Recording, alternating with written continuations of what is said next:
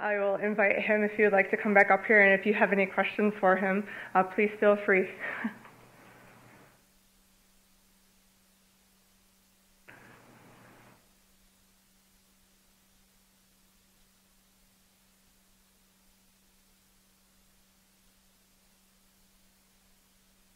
Good evening, Ayava Logan from the Medical University of South Carolina. I'm so excited about your first article in the Science Translation Medicine Journal because my paper was on research reproducibility as well, and finding in scope is how much science or how the term is used or not used throughout. But my goal was really to see how librarians, as a librarian, are participating in that library research. So I wanted to know if you had librarians on your team or information specialists on your team, and to talk a little bit more about the terminology, because again, in your paper that I found, it doesn't talk about the methods of that aspect at all. So I think that there's plenty of opportunity for librarians to do better searches for this. If you go to our metrics website, we're trying to compile a literature of meta-research, and we have tried a number of searches with very different search strings, and we have involved librarians also in building these searches. I think that we're still missing a lot, because many of these concepts have very different terminology across different fields, and they may present their papers in atypical ways, or they may be very typical for their field, but they're atypical for at least the field that I'm familiar with. And putting that nomenclature in some order, I think, is useful. I think that fields may use different terms to mean the same thing, or as I said, they may have different requirements about what aspects of reproducibility matter for them. So I think that I would welcome opportunities. Anyone who wants to go to our website and come up with improvements, more than welcome. So if we accept that most research is false, and as a neuroscientist where maybe even more than most is false, and certainly I think in my area there's just a lot of really false research, and you say, we really, we go and write NIH grants and it's to fund new research, and yet we've got all this false research out there.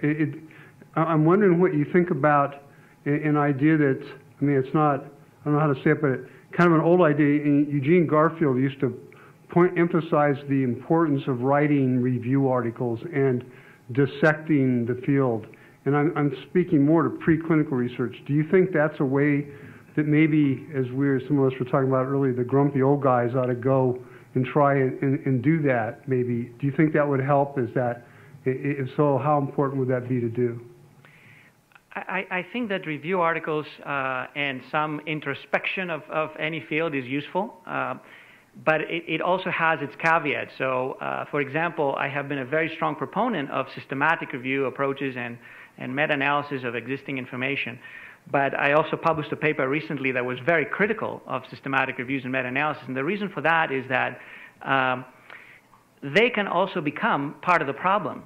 So there's many fields that we have seen an exponential growth of in factory scale, industrial scale production of systematic reviews and meta-analysis. Most of them redundant, not useful, with florid errors in the way that they're done, with florid errors, even their construction about why are they doing what they do. And my estimate eventually was that only 3% of that literature, which supposedly is the higher level of evidence, the last frontier, and that the best chance of understanding what are we doing, only 3% of them were both correct and useful at the end of the day. So I think that some fields that have not reached that level would benefit from not just more but better systematic reviews and meta-analysis. And part of making these better needs to incorporate some of that transparency. So if you're just trying to synthesize selectively reported information, the meta-analysis will just be a mega bias type of project.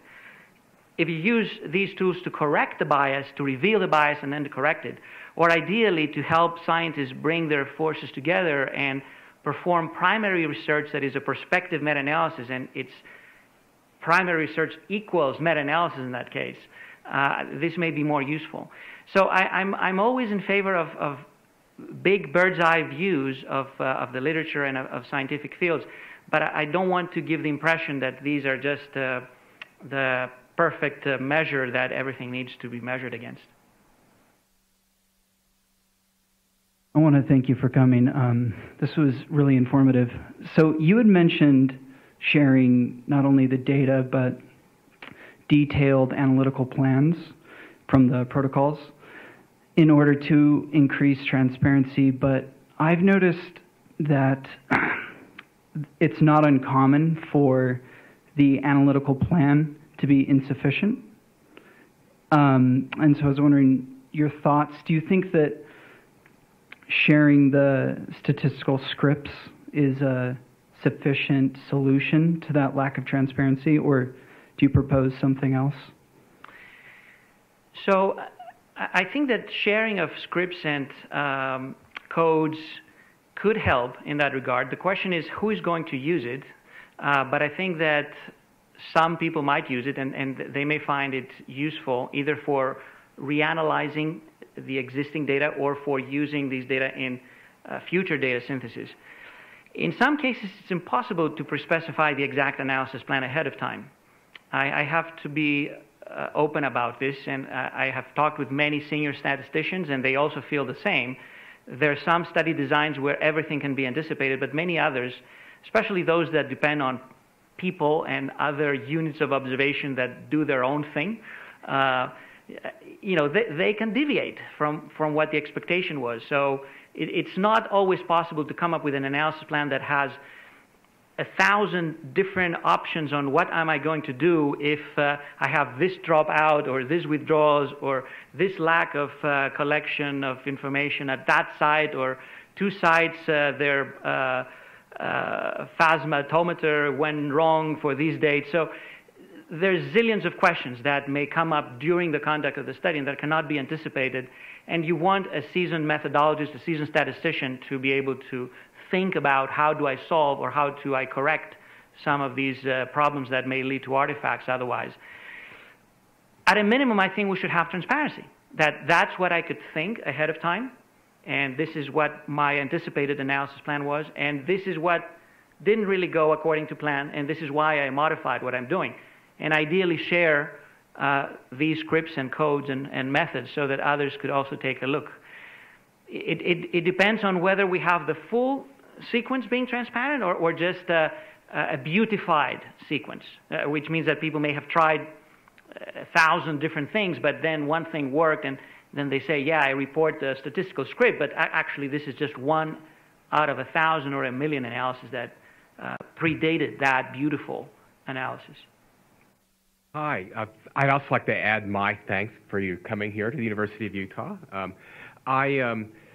One thing I'd wondered a little bit about your work, and I've read some of it, probably a small fraction, is do you think there's any grounds for some more optimism if one restricts to studies that are explicitly stated as pivotal studies or confirmatory studies? A lot of what's published is acknowledged at some level of being exploratory. There's some acknowledgement, sometimes kind of hidden and buried in the fine print, but some acknowledgement that the research is being done in a discovery, exploratory context. So I guess my question to you is, I'm sure you guys have looked at this issue. Does that mitigate at all the pessimism? I think that if this is clear-cut, then this is a giant step forward because you know that you need to read the results with a grain of salt. If it's exploratory, maybe there's even better some element of trying to capture what is the multiplicity that is inherent in the exploration. Sometimes even the investigators themselves cannot really describe it. I see that in my own exploratory projects that I cannot really tell you exactly how many options arose in the process. So, but at a minimum, it should be there, that was an exploration. It means that someone used a very different perspective in interpreting these data and knows that if I want to move to the next step, I need to validate that exact observation with a new study that now focuses on particularly that particular observation that has been explored. Yeah. So it would be very helpful if we do that. And I strongly believe that we should not push people who do exploratory research to claim that what they do is not exploratory research. That would be a huge error, because then we will give a false sense of reassurance that everything was pre-thought and pre-registered. And maybe you can do that for randomized trials much of the time, but for many other types of designs, it's not possible to do. But in these meta-analyses, yes, I totally agree with all that. But in the meta-analyses that have been done, which have tried to evaluate rates of false positive rates, for example, are we trying to your knowledge, have they tried to sift out and remove these exploratory studies in those evaluations? Probably not. Obviously, meta-analyses are done for very diverse types of studies, and some meta-analyses may have very stringent criteria for eligibility and may ask for some design safeguards and say that the others are lower quality studies. In my experience, most meta-analyses don't have this type of limitations, but it can vary from team to team and from application to application. My personal bias when I try to look at a field and the evidence is to just try to look at all the evidence and then try to sort out if some quality or design or other perspective characteristics do make a difference in the results. But other people may be more restrictive in their approach. Thank you. I wanted to thank you for sharing your recent research with us here, and really for all of your research that's opened our eyes over the last 10 years to the defects in the science system that most of us have been participants in. It's been a long day with a lot of evidence and discussion that casts a pessimistic light on the work that we do. And when I talk about this, I was the VP for research here at the university until July. When I talk about this topic, I usually try to throw in a quotation from you from a profile that the Atlantic Monthly did in 2010. I think it was at the end of the article. You said something to the effect that people should not be too disappointed by the difficulty of doing this, that biomedical research is a low-yield enterprise, and it certainly doesn't offset the challenges and problems, but I wonder if you still feel that way or have anything you might want to say on that topic. Thank you for your very kind words. I think that even though much of what I described might be reason for people to be pessimistic, eventually I am an optimist, and I do believe that what we do is worth it, and science is the best thing that has happened to humans. We just have to be pragmatic and realistic about how much we can achieve, and there will be a few major successes now and then, but for the vast majority of us, probably we will not discover a huge advance that will save millions of lives or will help humans go to Mars in 2 years. So I think this is perfectly fine. Science is a collective enterprise. It's a communal project with openness and sharing, and we have 20 million scientists. All of them contribute towards these big successes. Maybe some among us will be more lucky, and obviously they will also be persistent in what they do and smart. I'm not saying that it's just luck, but I think that the credit for whatever progress is made, and progress is made, should go to the entire community. So if you dilute the successes across these 20 million scientists, everybody should be proud of what they do and not be disappointed because of failures. I think that my career has been a long string of failures, and I'm very proud of it.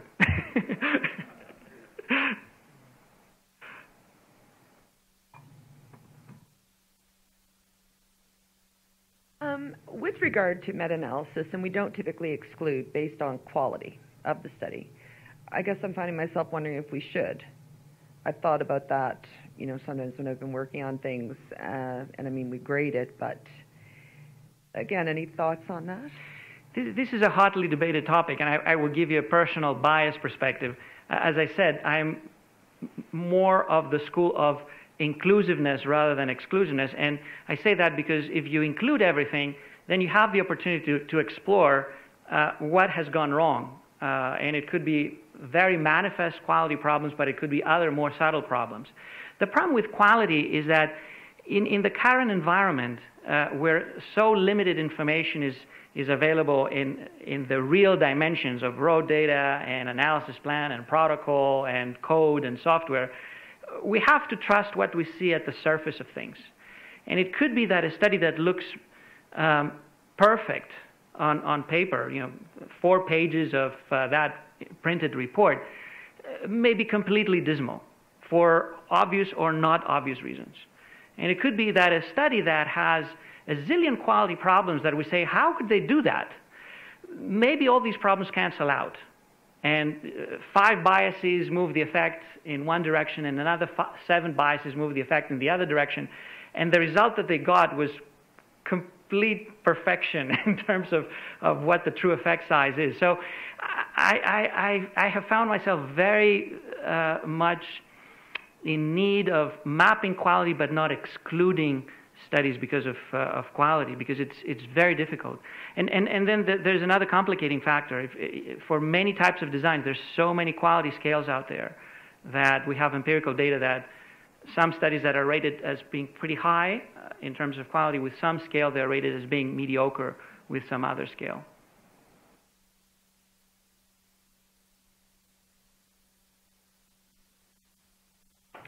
Thank you.